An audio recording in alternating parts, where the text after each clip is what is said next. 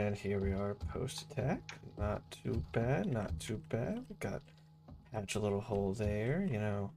Some of our railings are damaged, and sure, we used up a bunch of our barricades, but honestly, not too shabby.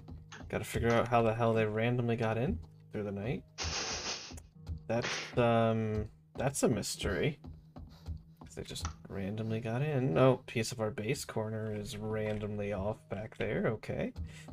But you know, overall, I would call this a win.